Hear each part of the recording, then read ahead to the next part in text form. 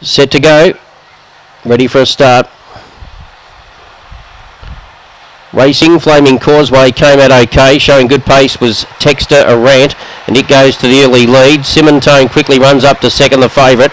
Then came DT Vane, a length or so to Mapunga Paddy. Well back there, Flaming Causeway with Crackerjack Surf up round the corner, and Simmentone has dashed away about 5-6 lengths in front up the straight.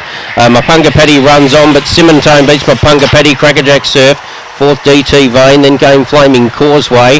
From Texter Arant, well back was Glory Rose and Jack's Alouette at the tail, and the run was 22.45.